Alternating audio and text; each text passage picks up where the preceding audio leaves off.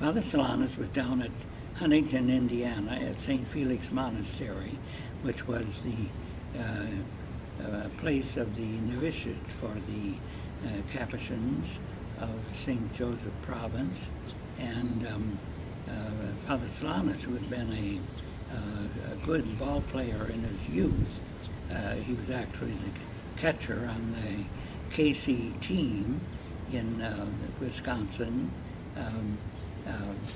When the friars, the novices especially, for their period of recreation, often played ball. They had a nice diamond there, and Father Solanus himself went out from time to time and played baseball with the novices, even in his habit.